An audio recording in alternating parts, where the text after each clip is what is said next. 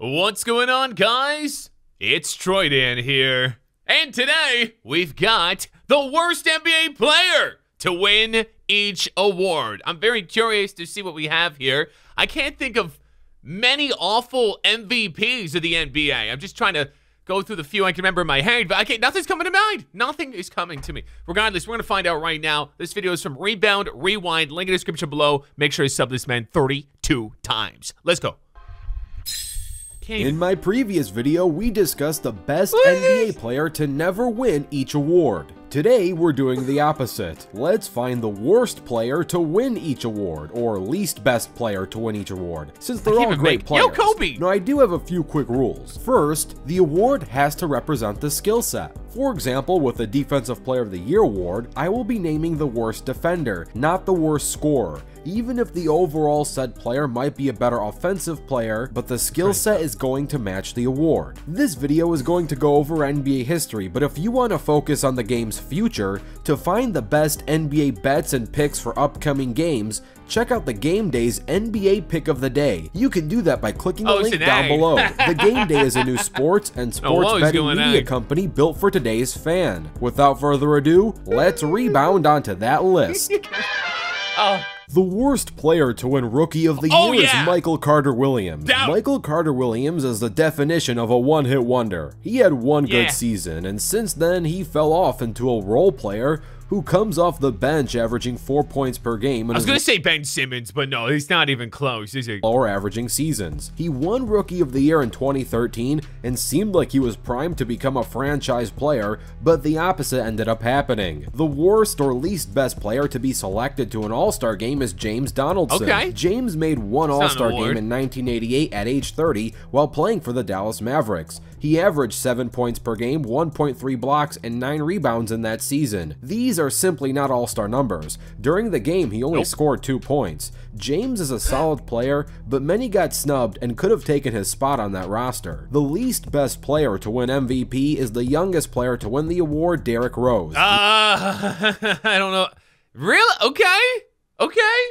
I mean, I don't know about this one. Rose's overall career was hindered due to injuries, and his 2011 MVP season wasn't really that noteworthy. The most noteworthy thing was his age being 22, and this award is heavily narrative-driven. He averaged 25 points per game and 7 assists on 44% shooting. Keep in mind, this is great for a 22-year-old, but compared to the entire pantheon of MVPs, these stats in his season seemed rather mundane amongst other MVPs. The least best player to win Finals MVP is Andre Iguodala. He won the award during the 2015 Finals, playing for the Warriors, beating a heavily injured Cavs team in 6 games. He should be forced to give that trophy to Curry. He really should. If we were to give this award to the best player on the court, it should have gone to LeBron James. Jerry West once won a Finals MVP playing for the losing team, so this is not impossible. He shouldn't have. If we were to give this award to the best Warrior, it should have gone to Steph Curry. Iguodala won the award due to the narrative of defending LeBron James, but if you really break down his defense on LeBron, letting your opponent drop 40 points a night is not really amazing defense. He won that award for guarding LeBron, and LeBron was out there going off. They're about to give him the Finals MVP for losing. He obviously didn't do a good job defending him. I know Curry didn't have the best playoff performance, but nah, I still hate that one. The worst player to win a ring can easily go to any player out of a team's rotation, but still awarded the actual jewelry. However, one notable name that comes to mind is Darko Milicic, who won a ring during his rookie season playing for the Pistons. Darko was drafted 2nd overall in the 03 draft, ahead of Carmelo Anthony, Dwayne Wade, and Chris Bosh. He was expected to be a franchise player, but was kind of a bust, averaging 1.4 points per game during his rookie season, and only playing 34 games during that season. He averaged 0 points per game in the finals. The least best player to win a 6th Man of the Year is Aaron McKie. He won the award in 2001 playing for the 76ers. During that season, he actually started 43% of the games in that season and had a career average of 7.4 points per game. That doesn't count. He averaged 11 points per game during that season he won the award. He was an average player, but amongst the other players who won the award,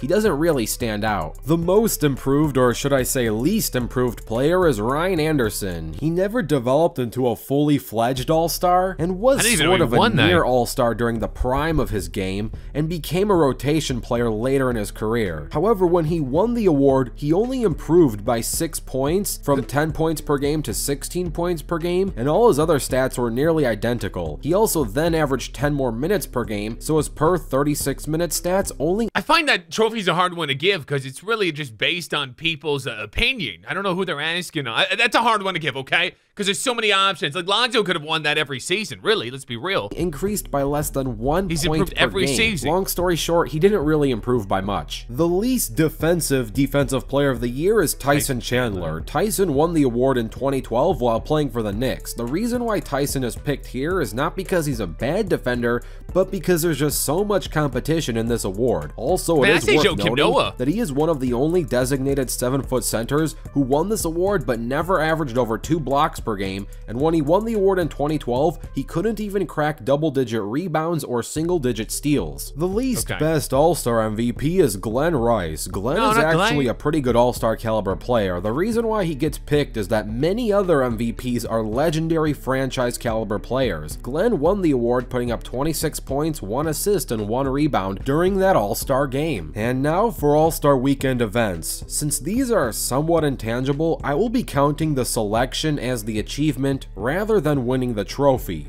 With that in mind, the worst dunk contest performance belongs to Darrell Armstrong. To make a long story short, Armstrong isn't known for his dunk contest dunks, but more so his layups during the contest. He accidentally did a reverse layup in the 96 slam dunk contest. Kenny the Jet Smith himself had deemed this the worst dunk in the competition's history. He won. Armstrong was awarded last place in the contest and was never invited to compete again. With the skills challenge changing its format from a solo timed competition to a duo face-off, it's hard to pick a spot here based on any specific data. With that being said, someone who has been selected to a competition about dribbling, speed, and ball handling, Andre Drummond is not a player that comes to mind, yet was selected to compete in the 2018 competition. He was eliminated immediately and was only selected as a replacement for Kristaps Porzingis, who tore his ACL. The worst three-point shootout performance, ironically, belongs to the GOAT of the sport, Michael Jordan. MJ only had 1 invitation to the 1990 three-point shootout, and his results are a clear reason why he was never invited back.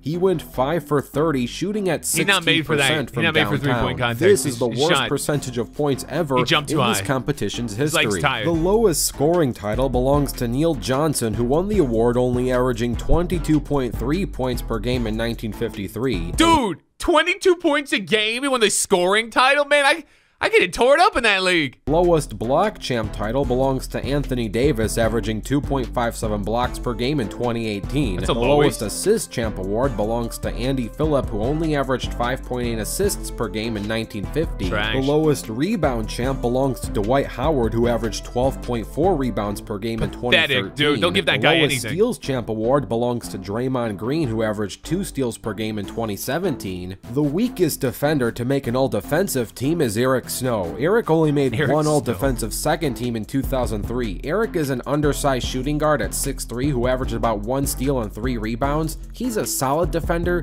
but there are many better defenders who won this award. The least best NBA player to make an all-NBA team is Derek Coleman. Derek is actually a pretty good player. He's a one-time All-Star who also won Rookie of the Year. The only reason why he gets this pick is simply because of all the great competition who also made all-NBA teams. So here is the worst or least best player to win each award. Let me know what you think of this list, and don't forget to check out thegameday.com. Be sure to dunk on that like button and subscribe with notifications turned on. I'm Rebound Rewind, and I'll fast forward to you later. That was pretty good. I've never heard of anyone actually putting these out like that, like going over each and every trophy. I like the animations, clearly. But yeah, man, I guess I agree with it, unless I got like all the facts in front of me. The Derrick Rose one, though. I'm just thinking, like, was there a worse MVP? I'm just going through it. I mean, no one's really coming to mind. I just can't think of any. Again, I need to see the stat sheet of everyone who won. There's clearly names I'm not thinking of, but I don't know. You guys let me know in the comments. You guys can actually look these up while you watch, and let me know. Because I don't know. I just feel like Derrick Rose. There's no way Derrick Rose is the worst MVP. He's the youngest. Anyway, guys, if you got a video you'd like for me to watch or react to, please tweet me at Troydan under the hashtag TroydanReacts. Thank you for watching, and kids, is Derrick Rose the worst MVP?